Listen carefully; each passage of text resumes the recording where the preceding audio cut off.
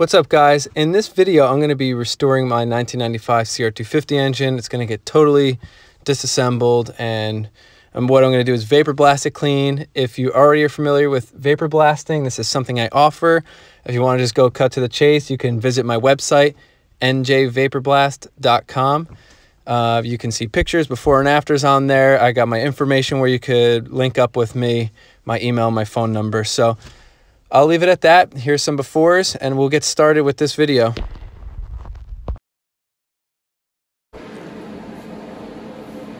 Okay, so let's get a good look at this motor before taking this apart. This is from a 1995 cr250. I don't know too much history about it, but this, I do have receipts that the bottom end was just rebuilt. Probably has like, I don't know, 10 hours on it. So I'll probably be reusing a bunch of the parts in the bottom end, but I do want to take this apart just to make sure everything's okay. I do have some stuff I think that should be welded. If you look right here, it looks like there's some JB weld over here and there's a slow leak. So we're going to take it apart, have it welded. If it weren't for that, I probably would just leave it the way it is. But there's also, you'll see spray paint, I guess black spray paint. The frame was black, so I guess they just touched it up or sprayed, got paint all over the motor. This is original paint from the factory. It's like a, kind of looks like a bare aluminum, but this is all the factory paint still on this outer clutch cover, or inner clutch cover, sorry. Same with the water pump and over here. So you could vapor blast this assembled. I wouldn't recommend it. I've done a bunch. I've done my 450 motor, done a bunch of motors that I actually took apart after vapor blasting without getting any media inside. The biggest thing would be getting media. You know, obviously you plug the intake and exhaust ports where the coolant goes. It's very easy to put plugs in there. But when you have something like the rubber seals for where the front sprocket shaft comes out, the shift shaft, it could blow right by that rubber if you spray hard enough over there. So what I do is I have ways to seal all that off and don't spray directly at that stuff. And I've done it, I don't know, maybe 12 times successfully, 12 different motors assembled. Typically nothing bigger than a 450 motor I would put in a tank. It's just kind of too heavy and could weigh the tank down. But anyway, I'm gonna start taking this apart. Just wanted everyone to get a good look at it before I do, just to see the condition. You know, real stained. It's power washed. Like I put 2 coats of simple green and power wash with a 3200 psi power washer. This is as good as I could really get it. So I mean, it's just stained. You know, obviously I could have scrubbed it with something, but you know, that's just the way it is. It's not going to get much better than that without vapor blasting, obviously. So right away, I'm stripping this down. I'm noticing that, you know, it was rebuilt. The piston and rings, cylinder, good. Thank God the cylinder is in good shape. But, you know, it also still just looks like it wasn't really done that good. The cases, when they were split, I noticed that there was a bunch of pry marks on there from a screwdriver. There's so much carbon buildup in the exhaust port linkages. It's just, I mean, the oil even looks like super dirty.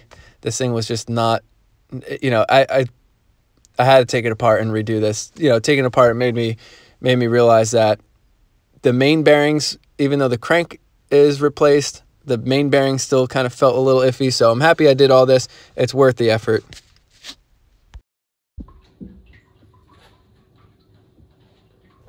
Okay, so first up, I'm going to put this cylinder head in. This is the first stage of vapor blasting. This is the stripper tank. It'll help strip paint, remove oxidation, but it leaves you with a duller finish. You can adjust the finish in this tank, get it a little bit glossy by adjusting your pressures, but for me, since I have 2, I keep it just set at this rate to strip things a little quicker than usual. I won't sit here and vapor blast everything, and you know, waste time filming all this stuff, but this is a pretty small part that doesn't really take too long. Doesn't have deep cracks or anything to get into, so this goes pretty quick. You'll see. I'll pull it out when it's all done. We'll check it out. It's going to have that matte finish. I am going to do the high gloss finish on the head though, but this is just showing you the first stage. And I'm doing this just so you get an idea of how long it takes to do, you know, like a part that's this size.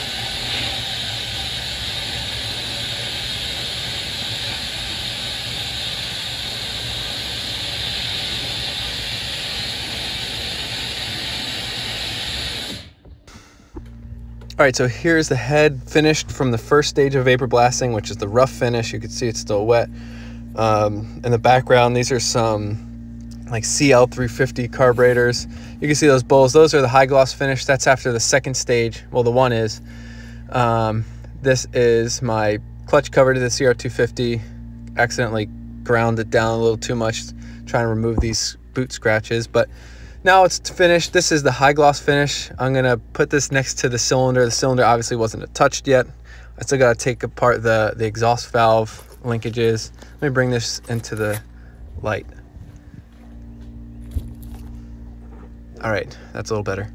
So here it is. That's the high gloss finish, the 2 stages of vapor blasting, which is my standard. Wow, it's just a big difference. So here's the bottom end before it goes in for some vapor blasting, just to get another quick look at it.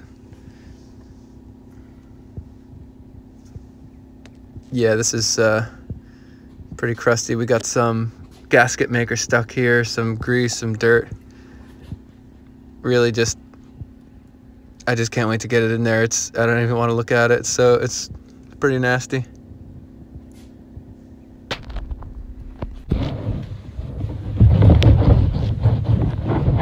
I'm just going to do a little section of this. I'm not going to sit here and bore you and vapor blast this whole thing, but this is where the paint is. I guess it's spray paint, but you can see it's kind of coming off. Takes some time. You got to keep going back and forth. I probably do, after this video is done, I probably come back at this several times just to make sure all the oxidation is out. And you know, it's probably in pretty bad condition even under that spray paint. So once the spray paint comes off, I still got more to work with. And so you can see here, I just did that one little section. Looks pretty good. It looks very even. It's a little bit of gasket maker still stuck there near the edge. And here we got a little more done. You can see it's going to take me some time getting all those nooks and crannies by where the front sprocket saver is. But we're just about there. I'll cut to the end. All right, here's one case half down.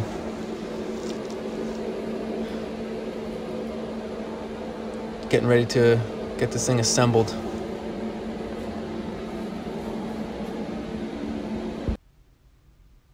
Here we got the fresh bearings, all new bearings in the bottom end. Here's a quick side-by-side of the vapor blast and the non-vapor blasted with the high gloss finish. And again, here's like the cylinder I showed with the matte finish, all finished.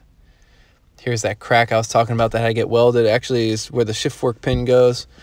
So real quick, I'm going to cut to the last section of the video where it's all complete. I may be repeating myself here in case someone want to skip fast forward. I'll explain the process all over again, but here we go.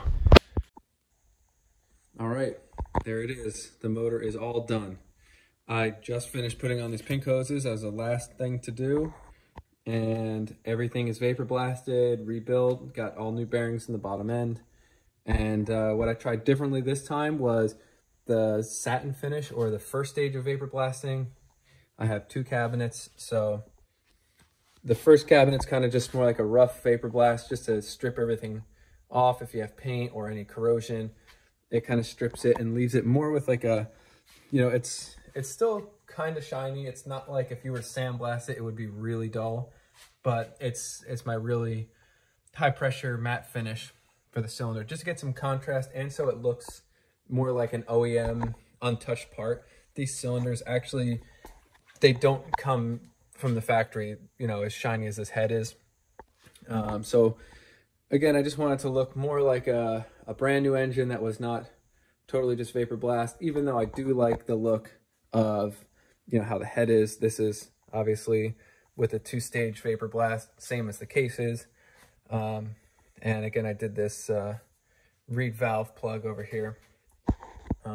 But yeah, just really happy with how it came out. This is, I even vapor blasted a little bit of the pipe just to, you know, shine it up. It was brand new, obviously never used, and it was actually just made from Pro Circuit when I ordered it. That just came in. So, but you know, it was kind of already getting flash rusted or some surface rust. So I just had to clean that up a little bit, put some WD-40 on there, And I tried to stay away from vapor blasting off the weld burns.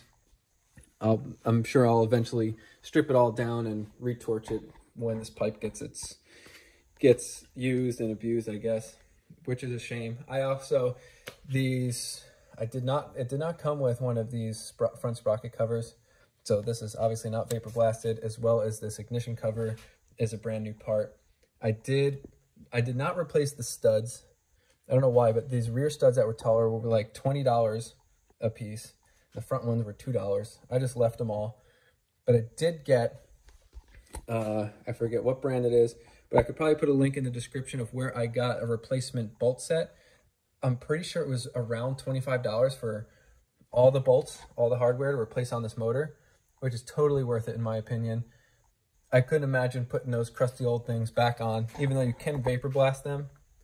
You are kind of wearing away at that nickel plating. If the bolts are already looking pretty rough, that means it's probably already worn off, and you just want to replace the bolts again anyway. They'll last a lot longer, and I mean, I couldn't not go with some brand new bolts on here.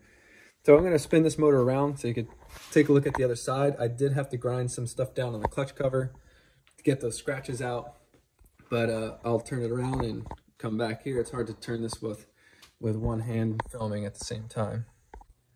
Okay, so I got this again with the cylinder. I really like how the cylinder came out with the matte finish. Again, if anyone were to want to get your parts vapor blasted, it doesn't cost any more to get it with the single stage like that. And it's pretty much the same process, just a different pressure, different tank, and that's really it. The clutch cover, I kind of made a mistake by, I had to grind it pretty aggressively, and I was, I guess, too excited to just get it put back together, but I ground it down with some of my wheels, and there are a couple real deep scratches, I guess maybe rocks in between someone's boot that were going this way. And I just had I wanted to buff them out. You could kind of see my grind marks, but it's a lot better than it was.